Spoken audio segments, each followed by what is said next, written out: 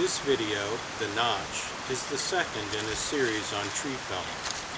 This module examines factors such as the angle, orientation, and depth of the cut, and what effect they are likely to have on the tree felling.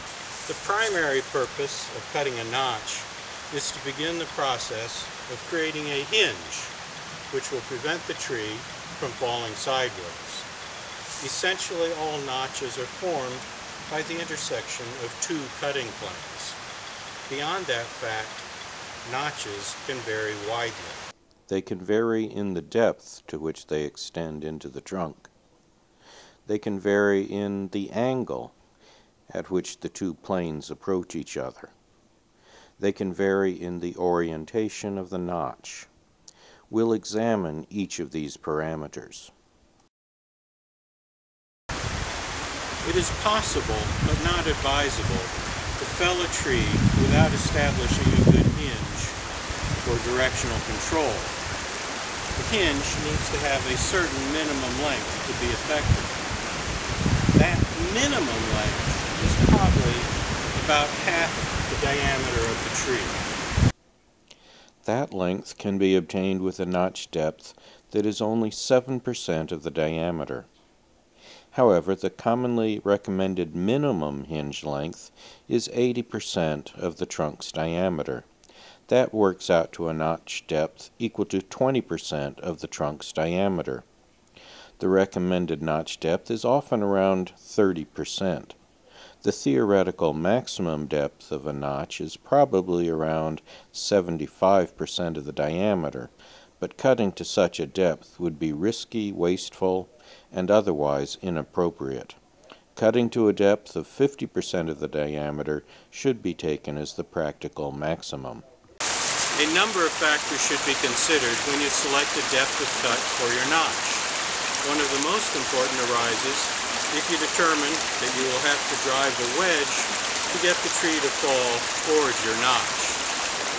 In that case, particularly if you have a medium to smaller diameter tree, you may need to reduce the depth of your notch cut, provide adequate space for your back cut, and a wedge to work properly. Without that constraint, there are relatively minor factors to consider.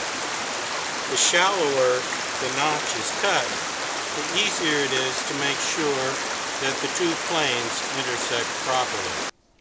However, with the shallow cut, the center of gravity of the tree will be farther from the hinge, and it will be harder for a wedge to lift the mass of the tree to get it to fall. This can be particularly important with big trunks that your family or buddies are trying to pull down with a rope. The deeper the notch is cut, the easier it is to get the tree to fall. For larger trees, the loss of support caused by cutting a deep notch can cause a well-balanced tree to begin straining in that direction. However, with a deep notch, it can be quite tricky to get the cutting planes to intersect correctly. Also, more cutting is required for those two planes. Let's move on to consider the angle of notch cuts. The angle determines how far the tree can lean before the notch closes and the hinge goes completely into tension.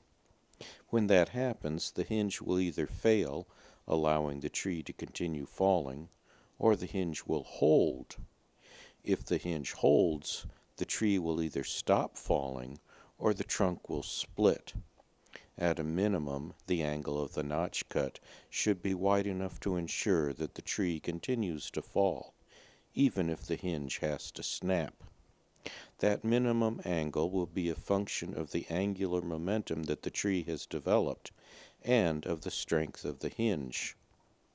When a tall, heavy tree has fallen through as little as 15 degrees, it will have enough momentum to rupture a normal hinge when the notch closes. Medium-sized trees may have to fall through 25 degrees to rupture a hinge, while a small tree may have to fall through 35 or more. There are at least two reasons for not using those minimum values.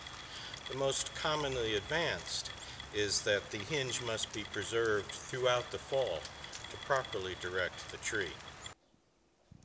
As will be shown later in this series, however, this argument is pretty weak for hinge angles of greater than 45 degrees.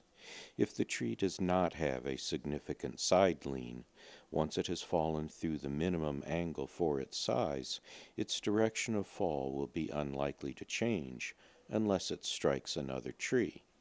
If the tree does have significant side lean, the hinge will be severely compromised by being bent through 45 degrees and will be unable to resist the force pulling the tree sideways. The second argument for not using a minimum notch angle is that, once the notch closes and the hinge pulls apart, the broken hinge will rise above the step, and the butt may be able to kick back off the stump. If the feller has not safely retreated, that kickback could produce severe injury or death. Fortunately, the conditions that would generate sufficient force to cause such a kickback are fairly uncommon. They will be discussed in the video on the hinge. If there is not a good reason for using a more acute notch angle, something like 70 degrees is appropriate for most situations. The third parameter, orientation, has the least influence on the felling process, but can affect timber utilization, convenience, and kickback prevention. This cut is called the Humboldt cut. It was developed in the American Northwest and is broadly used for harvesting large trees for lumber. With the orientation of the notch aimed downward, the cut facilitates sliding the cut wood out of the notch. That can be a significant consideration for large trees where the piece can be very heavy. A second benefit is that, when the notch closes, the surface will provide a horizontal force component that will combat kickback. In terms of utilizing the butt log for lumber, the use of a horizontal top cut increases the amount of the log that can be used. While most modern mills use computers to maximize the amount of lumber that can be obtained from a given log, an inclined top cut for the notch will limit the length or width of the boards. At the other extreme of notch orientations is the open face cut. In this type of cut, the upward orientation of the notch is at a practical maximum. The primary advantage of this notch is that it is easy to make the cuts join along the axis desired for the hinge. Because the first cut is so steep, it is easy to tell what direction is normal or perpendicular to the face. For the bottom cut, it is easy to see when the saw is horizontal, so the cut can be started. It is also easy to see when the bottom cut has intersected the top cut. An occasional advantage of the open face cut may arise when the saw blade is short in comparison to the diameter of the trunk. This notch may allow the body of the saw to be pushed in past the face of the trunk, allowing the saw to reach farther into the trunk than a bird's mouth cut would. As we will see in the video on the hinge, this kind of plunge cut may be made through the middle of the hinge without significantly compromising its effectiveness. There are two minor quibbles to the open face cut. First, it requires more cutting than a horizontally oriented notch. For a 70-degree notch, a bird's mouth notch would require 70% less cutting. Second, cutting that high into the butt log reduces the amount of lumber that can be obtained and results in a tiny reduction in the volume of wood when harvesting for pulp. The tree felling I do is exclusively for firewood or simple removal. That kind of work does not require a great deal of precision for the notch cut. The angle can be from 50 to 90 degrees, and the depth from 20 to 50% of the trunk's diameter. The one aspect that deserves some precision is the direction of the intersection of the two cuts. A line drawn horizontally and perpendicular to this intersection should be less than 5 degrees off from the desired direction of fall.